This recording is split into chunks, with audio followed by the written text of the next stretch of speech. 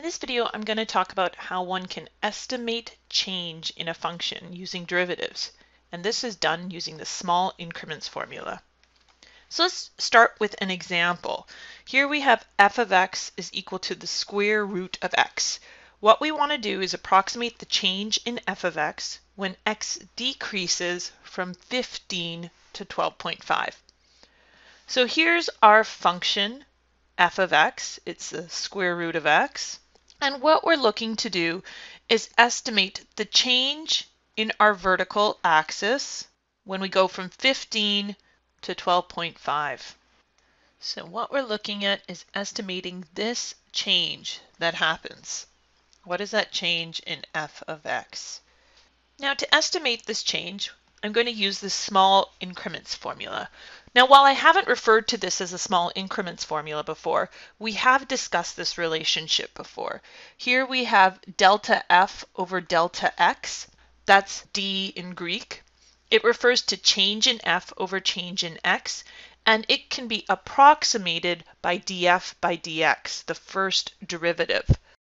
Thus, we get an estimate of the amount of change in the vertical direction by using our first derivative times the change in x.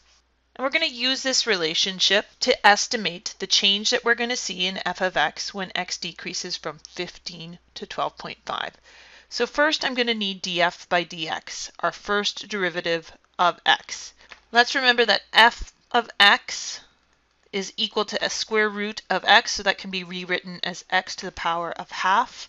Therefore, df by dx is going to be equal to half times x to the power of half minus 1 negative half.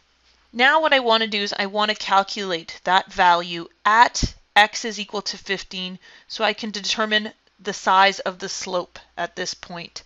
So I substitute x is equal to 15 into this equation.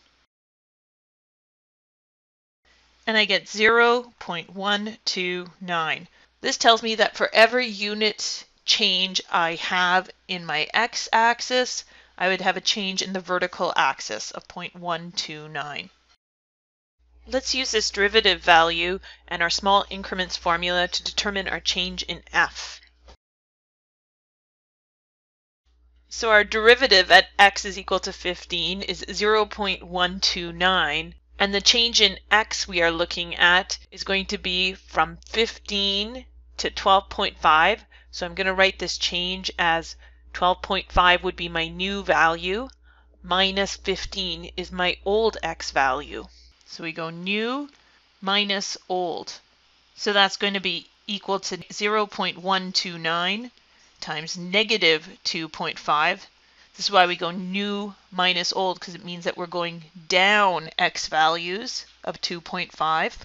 And this gives me an estimated change of negative 0.32, meaning that my f value will decrease when I go from 15 to 12.5 by approximately 0.32.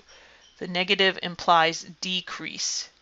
Now what I've done in essence here is I've taken my slope at this point and I've multiplied it by the length. This is a ratio of 0.129 for every 1 unit, but I'm looking at 2.5 units here, so I multiply that by 2.5 units.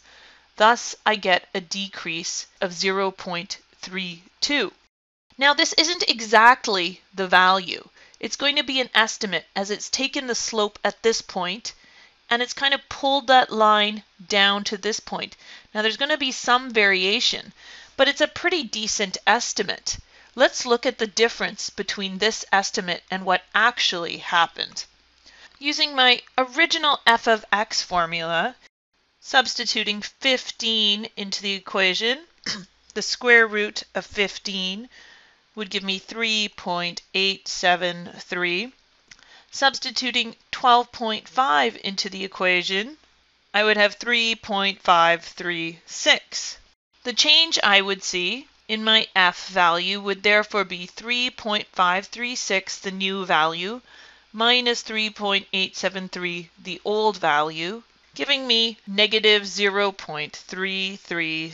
7. So we can see that the actual change is indeed different than the change that I estimated, but we can equally see that they are very close values, and that using the derivative to estimate small amounts of change is pretty reasonable. I have to emphasize that it's for small changes, not for large changes, as the degree of error that we would see would increase as we increase the change in x value.